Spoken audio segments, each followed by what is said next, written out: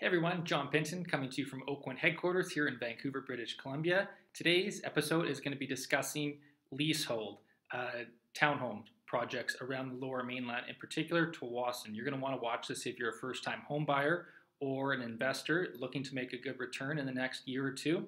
There is a taboo about leasehold properties, but I'm going to discuss why leasehold might be a good option for you going forward instead of buying freehold, where there's a huge demand and prices are getting out of hand.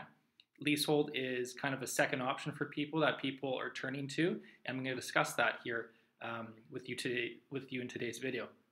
If you could subscribe down below, like and comment, that would be much appreciated.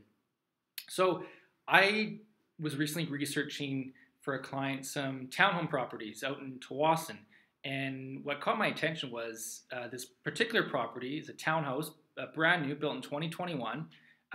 Just was asking $699,000, and it just sold a couple days ago for $750,000.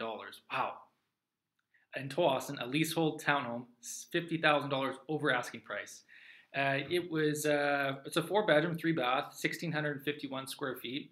It's built by Mosaic Townhomes in Tsawwassen. It's called a SEASIDE development. If you're on your way to the Tsawwassen ferry terminal, it's on your left by the Petro-Canada station there. And this particular development has actually become very trendy for young millennials moving out of the city with people that are trying to start a family in Tsawwassen Ladner. And this is a price point that's very popular right now because people can't afford $1 million home in Tsawwassen or Ladner.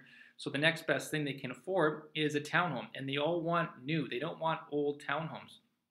So anything that's built over 2010, people are just jumping in, regardless if it's leasehold or freehold. There's an assumption that people are just buying freehold, but that's not the case, particularly in Tsawwassen, where there's all these brand new townhomes, and the amenities are second to none at this particular development called Mosaic. They have a 10,000 square foot clubhouse with a swimming pool and a gym. It's a 5-minute walk to Tsawwassen Beach, where you can have amazing 360-degree sunsets facing west, and you have a 5-minute walk to the Tsawwassen golf course, and you also have a 5-minute walk across the highway to Tsawwassen Mills, which is a huge multi-million-dollar mall that they created a couple years ago. And then if you have kids, you also have Splashdown Park across the way.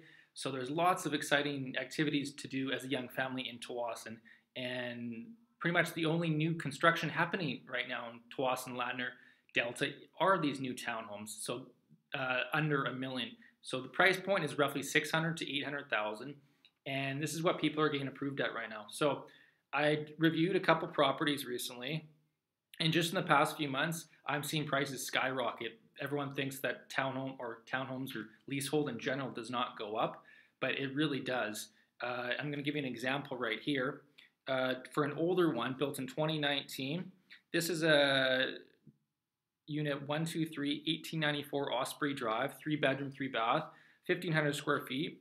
It was sold in November 2019, originally at $661,000. And then as of February 2nd, it just sold for $790,000. So $129,000 profit to the seller. Well done in a couple of years of living on a leasehold townhome. There's also other things that attract people to leasehold. One is there's no GST on these new townhomes, whereas if you're buying freehold, you're going to have to pay the GST, and there's no speculation tax for investors from overseas. So when people start coming in from overseas again, even the United States, and they want to buy a townhome and they're not a permanent resident yet, they won't have to pay the 20% speculation tax or foreign buyer tax, when they buy this townhome. So that's a huge plus for investment purposes if you want to buy this townhome and live in it for 2 or 3 years and then move up hopefully to a detached home in the future. So basically I want to talk to you about a sale I found that happened in December. It was listed for $709,000, 4-bedroom, 3-bath, 444-4716 Orca Way. Sold December 18th. Asking price $709, sold for $709.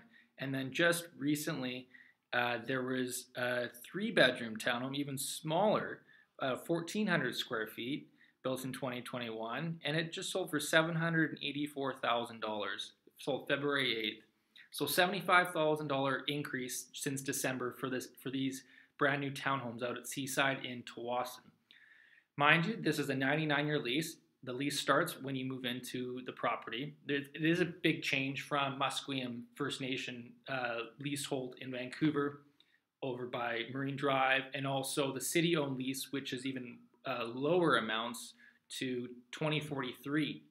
So they only have another 20 years left. So no, I highly suggest don't invest in any condos by city lease in Falls Creek. But Tsawwassen First Nation is a 99-year lease, and they have a lot of money, revenue coming up, so they're not going to need to sell off your townhome in 99 years and make a new development and make a new mall. It doesn't make sense for them.